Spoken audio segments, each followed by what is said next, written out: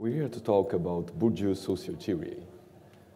Have you ever heard about Bourdieu? Okay, you are in the good talk. So, we're here to talk about cultural capital, about hexis, about symbolic violence, and about what the fuck with all that and tech, right? And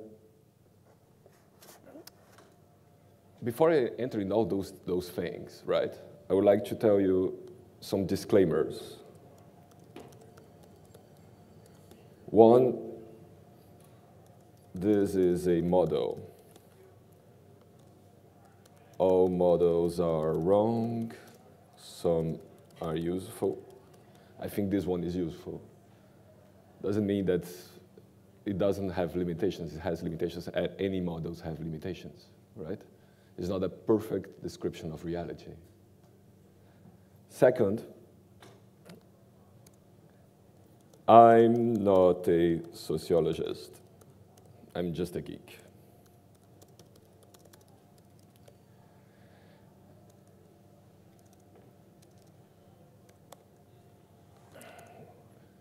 Third, this presentation will contain typos. And final disclaimer, I bring no solutions to the problem in this press at all. I just talk about a problem and I talk about how to identify it, and we have fuck all of solutions to this, okay? With this all in mind, let's talk about Bourdieu's social theory. So Bourdieu's social theory is kind of a plate of spaghetti.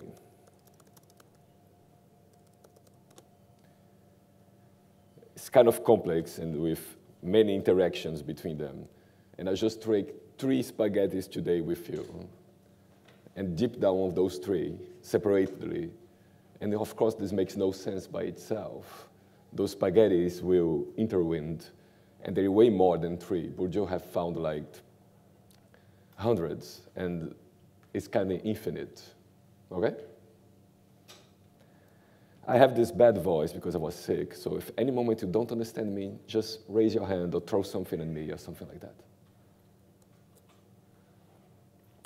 So, without further ado, let's talk about symbolic violence. So, Pierre Bourdieu was this sexy sociologist, right? As any sociologist is wont to do, he tried to create a model of how a society works, which we call the Bourdieu's social theory, okay? And one of the things in this model, one of the spaghettis in his plate, dish of spaghetti, was symbolic violence. So what is symbolic violence? It has to do with the icon of power.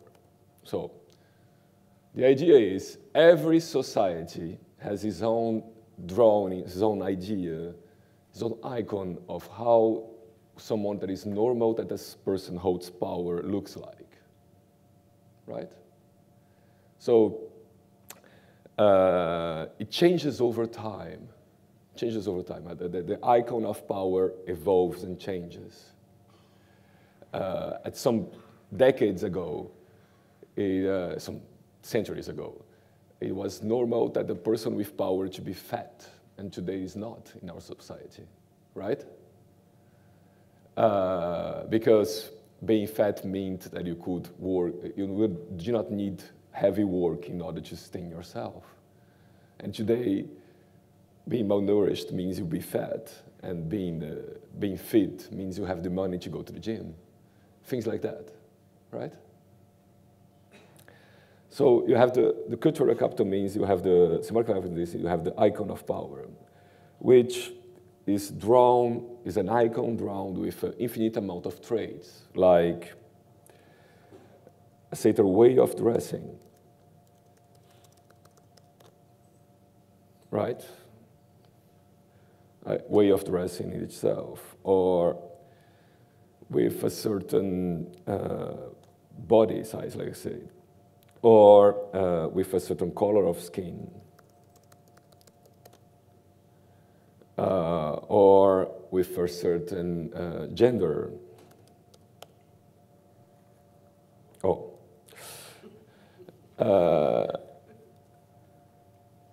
So it is drawn by that, right? Rolexes, for example, right? Accessories.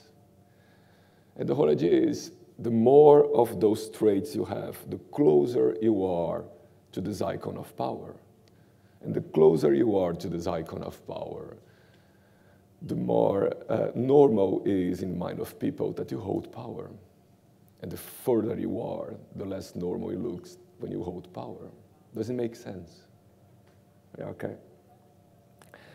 Of course, this is more complex than that. There is something I'm not talking about today in Bourdieu social theory. There is the concept of fields. There is where you have an icon of power per field. I just talking about society at large, but it's more complex than that. So, being closer to the icon of power itself is not the violence. And the symbolic violence is a violence we do to ourselves. So the whole point is,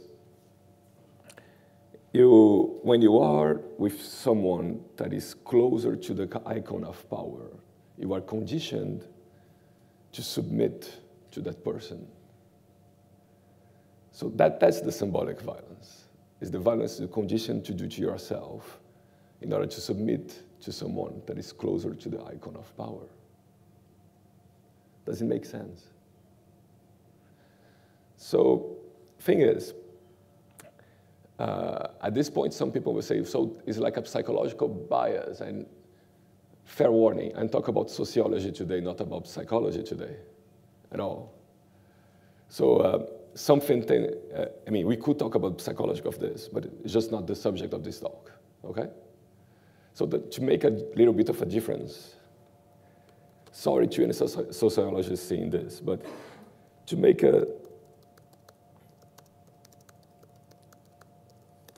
we're talking about a whole different scheme of things. Like, for example, Mona Lisa in the Louvre. How many times have someone tried to break the Mona Lisa with a hammer?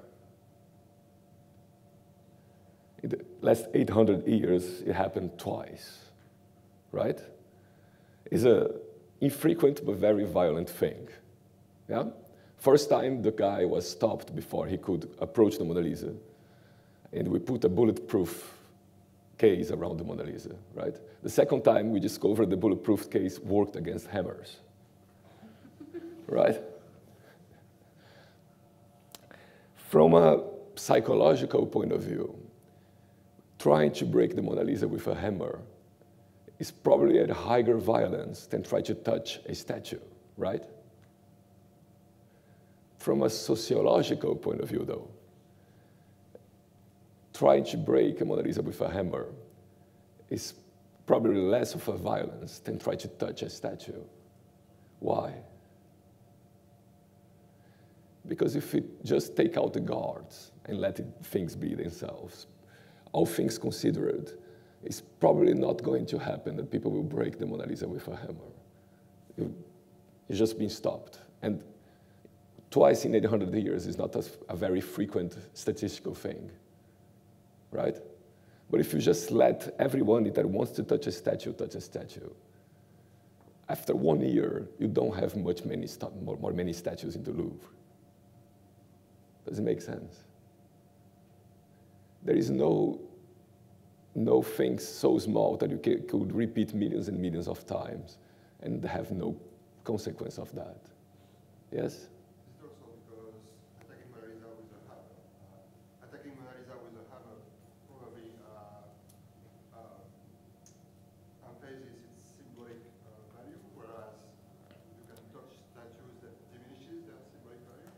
Maybe. But on the large schemes, what I'm trying to push here is something that happens millions and millions and millions of times. Even that something seems smaller, it gains a higher power over to society. Yes? Have you seen those bronze statues that are discolored a little bit because people touch it a lot, right? A small violence repeated a lot is a bigger violence in the whole of society than this smaller violence done very rarely. Yes? Okay. With that in mind, when I talk about symbolic violence, I talk about the social construct. I talk about what is in mind of people, but the thing as something we construct in the society itself. Okay? Okay. So,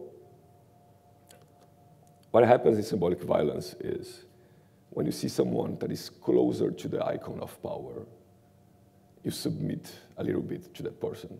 It's not a 100% thing. It's not every single human being doing this all the time. It's just an average of society doing this a lot. And in doing so, you create an hierarchy and you lend that person power and you inflict symbolic violence over yourself. So symbolic violence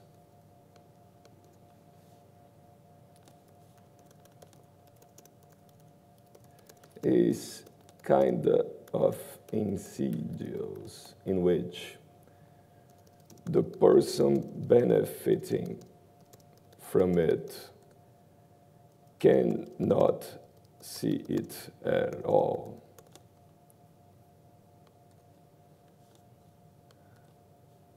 The person suffering it, though, the person suffering it is condemned to suffer it, is condemned to enforce it, to doubt and being doubted about it existing, is condemned to educate about it. So it's kind of a very good deal for the person that benefits from it, right?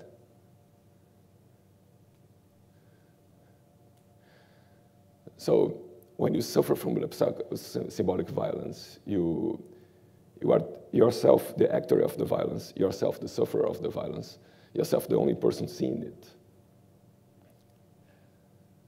And then you have society doubting about it, and yourself having doubts about it. Whereas when you benefit from it, you can just ignore that it exists at all. You have no honors, just the benefit. Cool, right? So let's talk about cultural capital. Oh, no, sorry. In symbolic violence, there's something that is very interesting, is the concept of bling. So, have you ever heard about dress for success? Right? Some level of symbolic violence, you can try to have it in a conscious level. You can try to dress in better ways or something like that. You can try to buy a Rolex, right? At some point, you could try to do this on purpose. Most is not on purpose, but some of it can be on purpose, and some of it is on purpose. Yes? But the thing is, there is just so much you can wear and buy with money. And at some level, it's just not possible. I mean, you cannot change the color of your skin, right? But you can probably try to buy a suit, right? Have you ever seen someone that is really badly dressed in a suit? Really not fit into it, right? It's just not because you bought a suit or a Rolex that you can actually wear it in a believable way. Yes? It's not, just owning it is not everything. Symbolic violence is not something you can perfectly buy. And that's what we call the bling effect. It's the new rich person effect. This is a president of a country that was very bling. He was very rich, and he gave himself way more signifiers of symbolic violence that were really usable by him, right? Okay. And there is another effect in symbolic violence that I find quite interesting, is what we call the reversion of symbolic violence.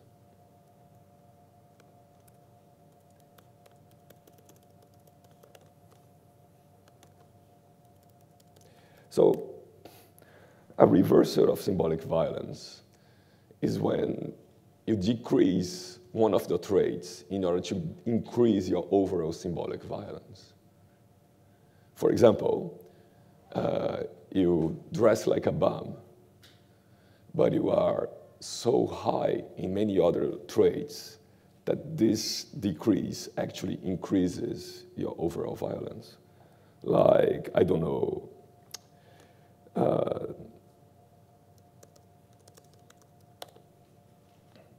some dude, right? Does it make sense? Okay. So let's talk about cultural capital.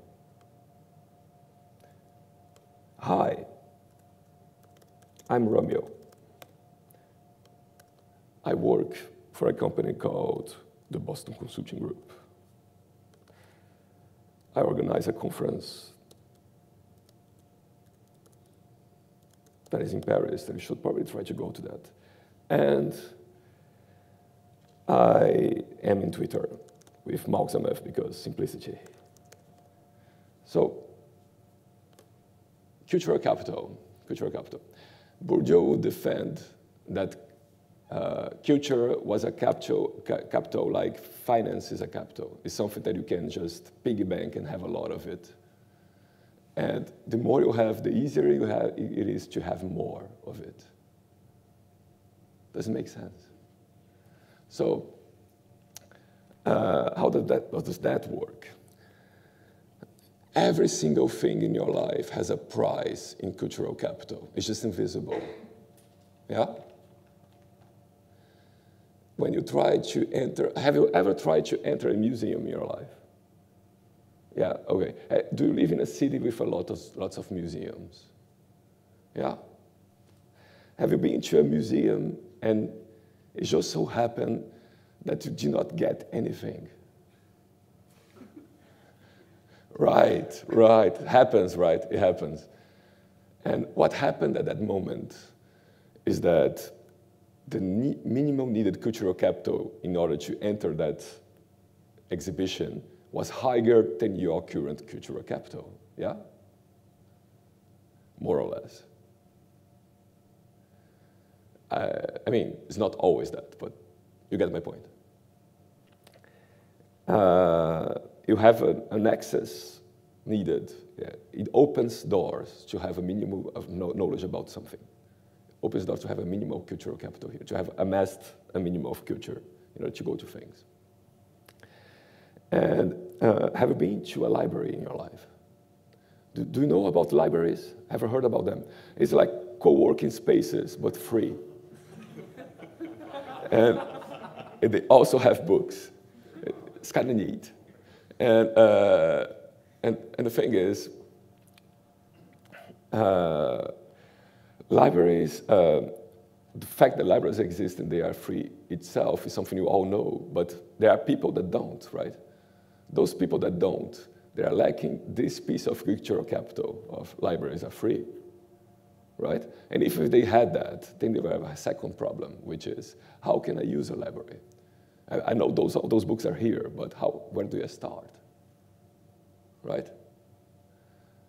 And not to even talk about having time and things like that. Just the basics of, I have the time, I'm here, how do I use this, right? All this is a cultural capital that you have today, and many people don't. Does it make sense? Okay.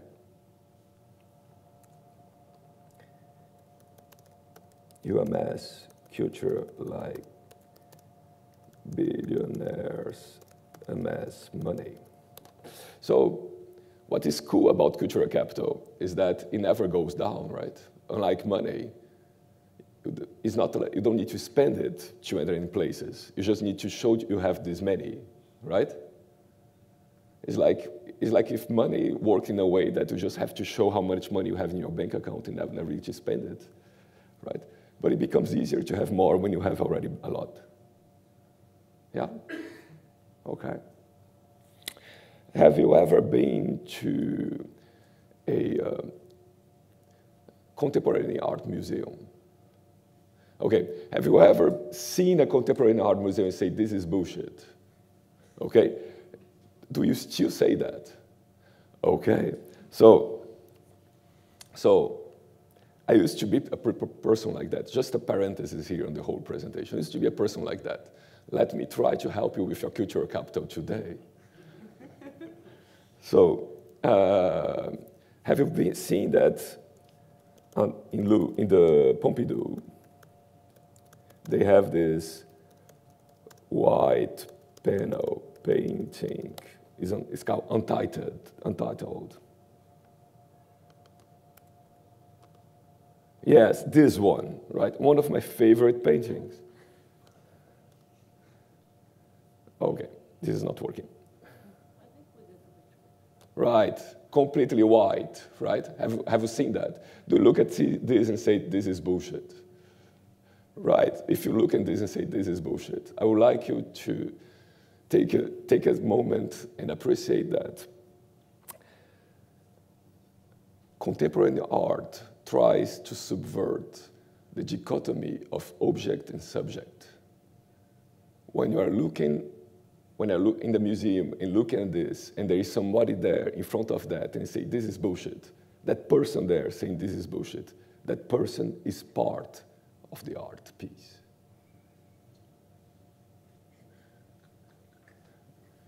Okay? So, and if you accept that, then you can no longer look at this in the same way again, right? What I just did is that I changed your perception of it. I'm killing your talk, sorry. Sorry.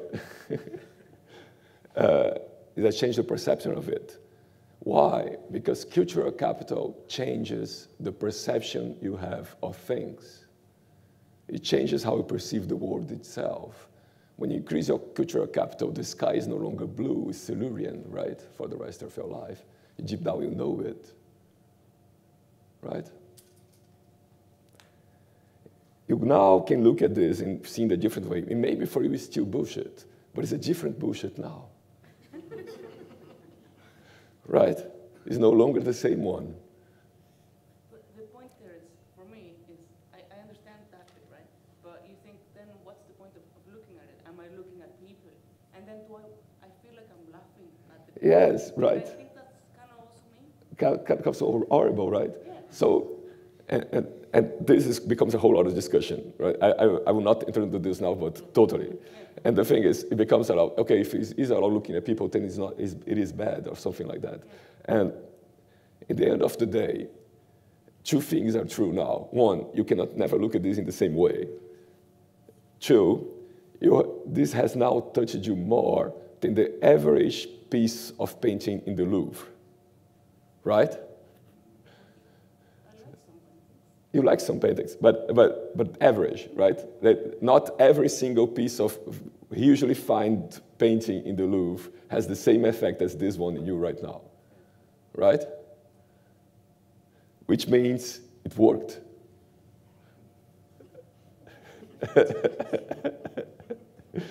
Right? It worked. So with this in mind,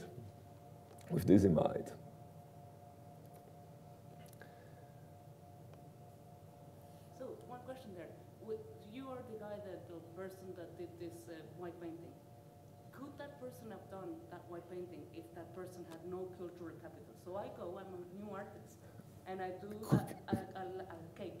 Okay. So that's a very important question, which is, can we do art on accident? And this really, I mean, this was already a parenthesis in the talk, and I will get completely sidetracked, talking about epiphany and epiphany and the works in that in art, etc., etc., etc. And let's have the discussion in coffee later, or mate.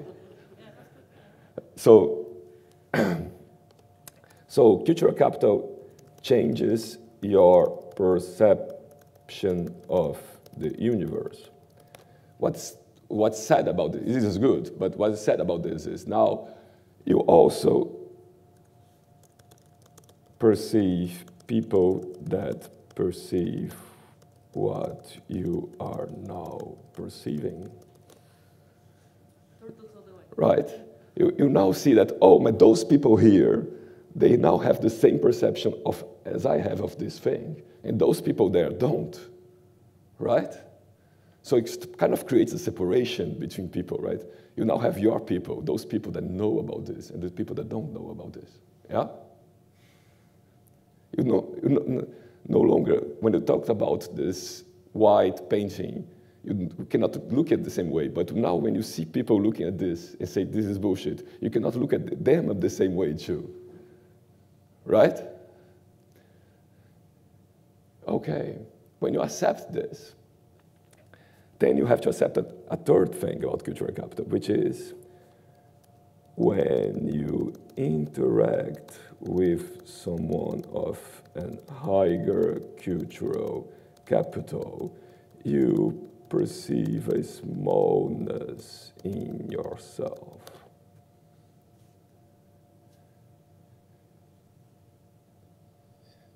You are conditioned to feel lessened while interacting with someone that has a way higher cultural capital than you. And seeing that person as superior.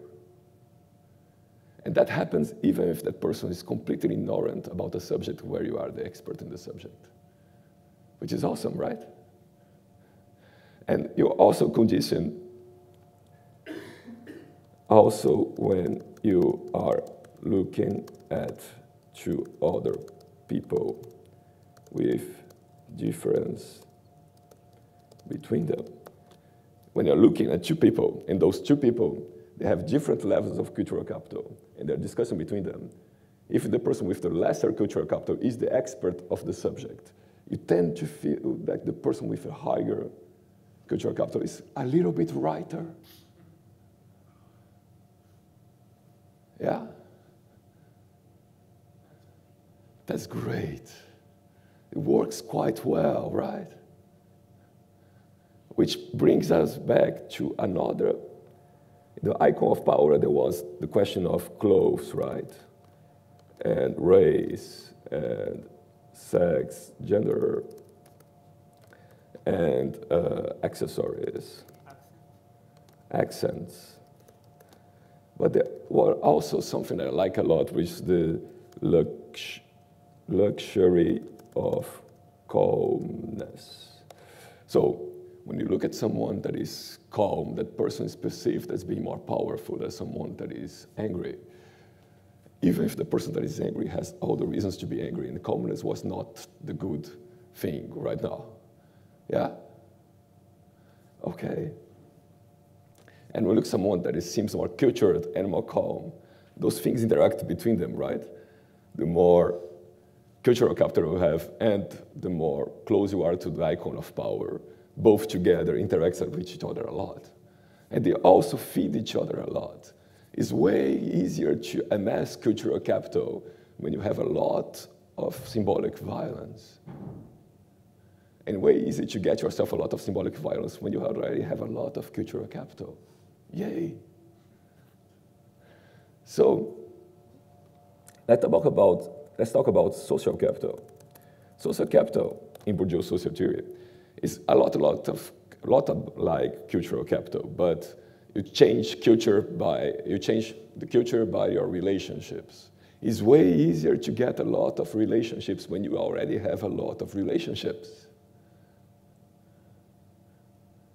And it's way easier to get more culture when you have a lot of relationships, or get more relationships when you have a lot of culture. Make sense? Good, good, good. Let's talk about hexis. Hexis? Where did I put hexis? I did write this somewhere. Right. corpus, habitus, hexis.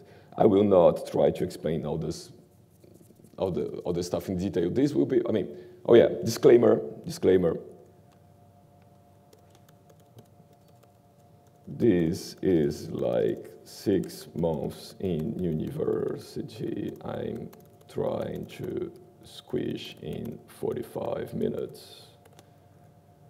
There will be gross oversimplifications. So, on one of these gross oversimplifications, right? Hexis. Hexis is a lot like an aura, just not that at all. Okay, so the habitus. The habitus is a lot about like an aura, but not that at all. The habitus is this whole non-verbal communication you have, the whole thing you are in front of other people. Make sense?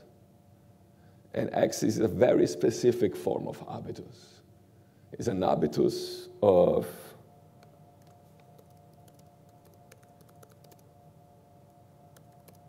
I belong here, I'm legitimate. So, this whole difference between courage versus temerity. Have you heard about that? Know what's temerity? So, yeah, when you're courageous, when you're brave, you feel the fear and you brave that fear, right? You go beyond that fear. When temerary, you don't feel the fear at all, right? A baby is a very temerary thing, right? Has no knowledge about the dangers of the world, and hence it's very easy for them to die, right? They can just fall over a cliff. They don't know it's dangerous, so they don't care, yeah? A baby is not a very brave thing, right? As soon as they understand some danger, then they know deep shit and afraid of that danger, yeah? Is a very fine distinction. So, hexis is like temerity. Hexis is to self-confidence like temerity is to courage. What happens is, we have this whole idea of self-confidence, of it being a very important thing. Feeling stable, feeling confident, yeah? And when you look at outside someone, and from the outside, and the person seems very confident, it seems that the person belongs there. Okay, hexis is when the person was pushed to believing since the inception, since birth, by the whole society, to believe, I belong here. And pushed to believe that everywhere. Yes? And hence they just naturally behave like they belong everywhere they are. Someone that is self-confident, they ask themselves, do I belong here? And the answer is yes. Someone that has hexis, they just tell themselves, why are people asking that question at all? The question makes no sense. Does it make sense? It's two very different situations to be in. I used to be a friend of mine. She came from a very poor background and come closer to our background here. And we entered a mall together, and she took her bag and went to show to the mall guard. And she said, hey, we have to show this to mall guard. And I was like, oh, at the exact moment I discovered the existence of the mall guard. He was there every day, probably. But I never knew at all. You see the difference? What happens is, the mall guard, like any human being, because we are all lazy fucks, he's always looking for deviations of the norm, for behaviors that doesn't seem to fit the overall normalization of behaviors around him, right? We're always looking for that, for people that are looking like they don't belong here. So if the person just starting doubting themselves, then they have those behaviors that show they look like they don't belong here, right? And hence, it's interesting to look for them. And if you just have a lot of self-confidence and just look like naturally belong here, then no reason to look at you, right? There is a whole lot of Twitter accounts that are just people whose daily job is try to penetrate into buildings, taking this in consideration, right? There's a whole industry of that. Physical pen testers, yeah? People who just know this exists, so they just play a part and enter into buildings and go across security protocols and things like that. I mean, there are many. My favorite is Jinxag. But you can find many. So, sorry. So, with this in mind, in any work situation, when you are working with someone, and the person seems to be more confident that the things to be done are the things that needed to be done, the person just seems righter.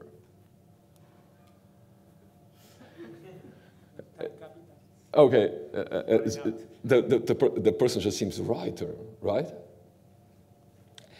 And if someone seems to be doubting themselves, that person just seems to be less right somehow. But what happens is, sometimes doubting is the good thing to do. We all know that deep down. There is no deep down time to confidence towards being right. It's very easy to be the right person and be doubting yourself, and it's very easy to be a complete fuck that always believes in himself even if they are completely wrong. Yeah? Yet, we are conditioned to do otherwise. Okay, let's take all those three together because we have like 7 minutes. Okay.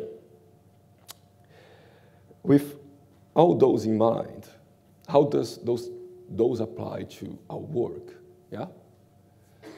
Have you ever been to an Agile project? Yeah, Agile, yes. Awesome, right? Awesome. Agility was created by 17 white men. Yeah? What is the probability they created something here that took all those things I just said in consideration? Right? Nothing new. I'm not saying Agile is a bad thing, right? I'm just saying the best things we know how to handle projects in our industry are basically created out of blindness. And all those things I just described are described in a way that in all those cases, the person that benefits from them are ignorant. And the person that is punished by them are the only ones seeing this. Right? So we created a system that to maintain itself relies on the person benefiting from all this being ignorant and blind to their own privilege. So what I'm trying to tell you today, and if you only understand one thing from this, from this talk today, is kill all illusions of merit. Meritocracy is all ages, divine mandate of kings. So, you're in England. Be careful. Sorry? You're in England. Be careful. There's no kings. So we have this whole idea of the divine mandate of kings. Ever heard about that? Right? Yeah, right. The whole idea that the kings were in power because they deserved, didn't deserve because God chosen them, right? And we replaced it with this idea of merit, this idea of people that are in power are there because they deserve to be there out of the work they did. Yeah? So, how many of you are the 1% richer in the world? Yeah. So, if you Google how much money you need to be the 1% richer, you understand that it's $35,000 per year of salary. 34, right? $34 per year of salary before taxes, right? And the thing is,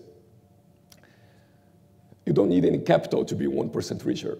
You could be at the end of every month with a bank account at zero and still be 1% rich. You just need 34,000 of salary per year. It just means that most people are poor, right? Who are here as 1% richer in the world?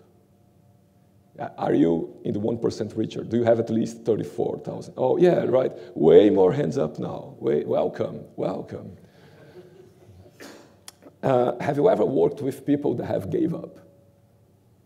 People that, yeah, right, people that just try to clock 9 to 5 and just go back to home as soon as they can and try to do the minimum effort here not to be fired. Ever worked with them?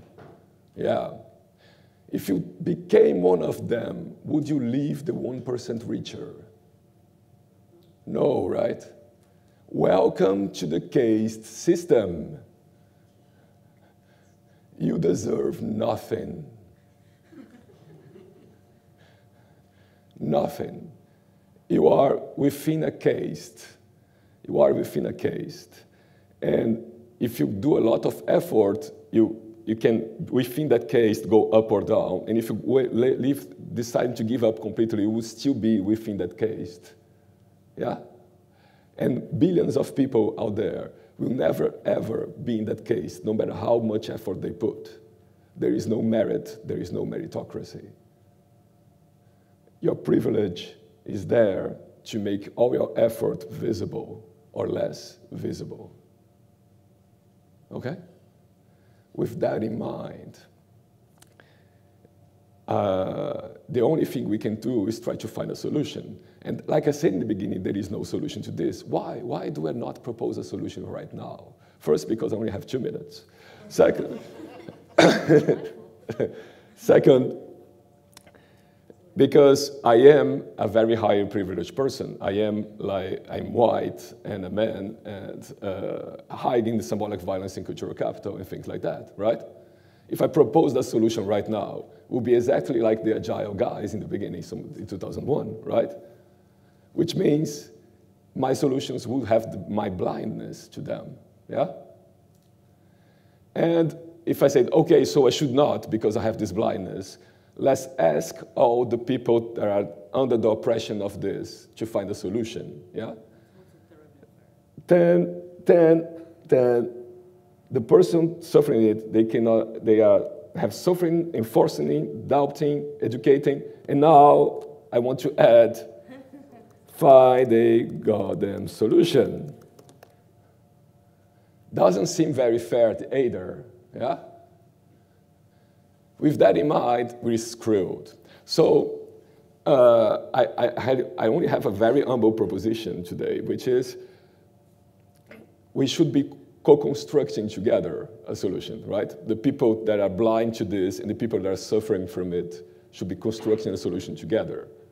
And in order to do that, we kind of need to be able to have those conversations. In order to have those conversations, you kind of need a basis of a glossary of how to talk about those things, which is the only reason I ever did this talk, is to give you that and invite you to discuss with people. And that's basically everything I want to tell you. Thank you very much.